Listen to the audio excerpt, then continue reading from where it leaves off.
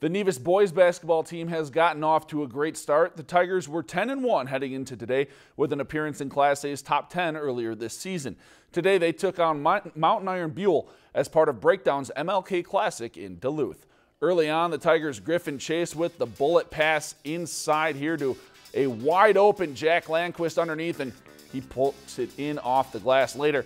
MIB down 3. Justin Holmes has 2 threes on his jersey, and here's one for the scoreboard. Tie game. Tigers were back. Good ball movement, and the mustache man Tom Wormley gets 3 points the old-fashioned way. Rangers respond again. Holmes with another triple to tie it up. But Nevis would take control. Michael Landquist to Jack Landquist, who kisses it off the rim and in. And the Tigers win 64-40. If you've enjoyed this segment of Lakeland News, please consider making a tax-deductible contribution to Lakeland Public Television.